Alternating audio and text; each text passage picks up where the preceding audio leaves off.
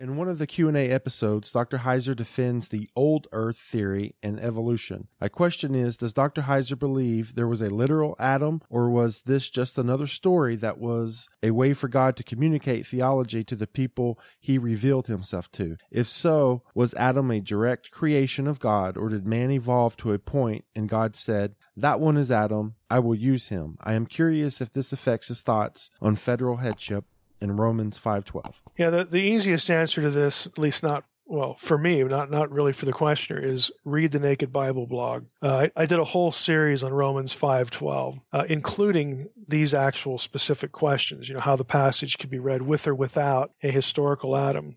And I actually did a series on that too, the whole historical Adam debate. And so I can't obviously reproduce that in a Q&A. I should also add, I don't believe in either the federal or the seminal headship view. Since Romans 5:12 says nothing about the transmission of guilt. It only talks about death. Guilt is nowhere mentioned anywhere. So I would say, please read the series, read both series. I mean, for my part, I think there was an original couple. I don't see anything that forces us to deny that. I mean, this all got started with in at least in Christian circles recently, with the work of a guy named Dennis Venema, who teaches at Trinity Western University up here in British Columbia, actually near 20 minutes from where I live. That he's a geneticist in his field of statistical genetics, which is sort of, it's not a brand new field, but I think it's fair to say it's kind of in its infancy because of the recency of mapping the genome and all that sort of thing. He argued that you couldn't, based on the genetic information that we have today, the human race goes back to multiple couples, for Homo sapiens and not just one. Well, it would be easy to say, well, isn't that kind of the situation right after the flood? Like, wouldn't we expect that, sort of thing? But again, I don't view these sorts of debates really the same way that a typical creationist would.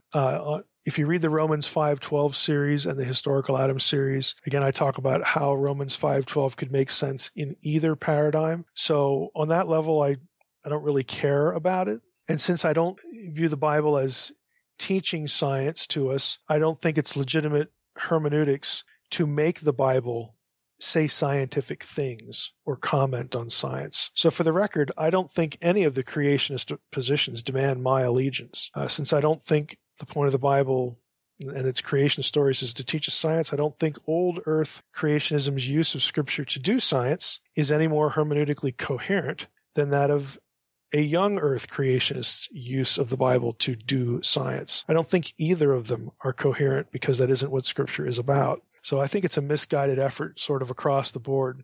I think the earth is quite old, not because of anything in the Bible. Although, again, if you go back and watch the video on Genesis 1:1-3, you'll know that the grammar of Genesis 1:1-3 allows for a very ancient planet, a very ancient earth. That has nothing to do with science. That's just grammar. So if there's any quote-unquote scriptural reason to believe that's where I would land, the grammar of Genesis 1:1-3. I also don't defend evolution, if you mean Darwinism. I reject Darwinism. That's evolution without God.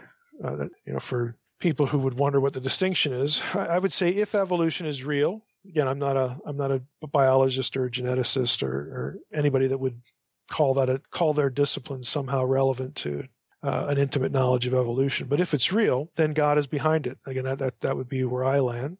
I'm persuaded that evolution should be taken seriously, though, in part by young earthers, believe it or not, like Todd Wood. And I've read his stuff on the podcast before. Todd Wood he's a biologist by training. His special focus is genetics, but he's a young earther. And he says evolution is not a theory in crisis. It makes a whole lot of sense, but he just doesn't like it. He rejects it and thinks that the evidence, may have a different explanation. He feels sort of that he has to choose, the biblical narrative over, again, what science actually tells him, which I think he's needlessly conflicted about. Again, if we ever meet face to face, we'll have that conversation with Todd. But he's very honest. He's not dismissing what he knows is coherent science just because he doesn't like the fact that it flies against a literalist reading of Genesis. As a Christian, he just takes Genesis and says, I don't really know what to do with this, but it's not a phantom. It's not fakery.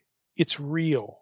And it's a coherent theory, and it's not in crisis. So I respect people like Todd Wood, again, just because of their point-blank honesty. And so, if I hear that from him, I think to myself, again, and I've done a fair amount of reading about evolution, that, hey, there's something to this. It really does have explanatory power in a number of regards. So I shouldn't just throw it out and pretend it's not real. So again, that's just the way I look at things. But since I don't think the Bible is here to teach us science, I think it's here to teach us about the Creator, the person who gave us the natural world, from which and out of which we do science, then I don't really feel that I have to align myself with any of these views, and I can equally object to the way old earthers or young earthers use the Bible to try to do science from Scripture. So I'm not planting my flag in any of these territories, because I think the whole enterprise is a bit misguided.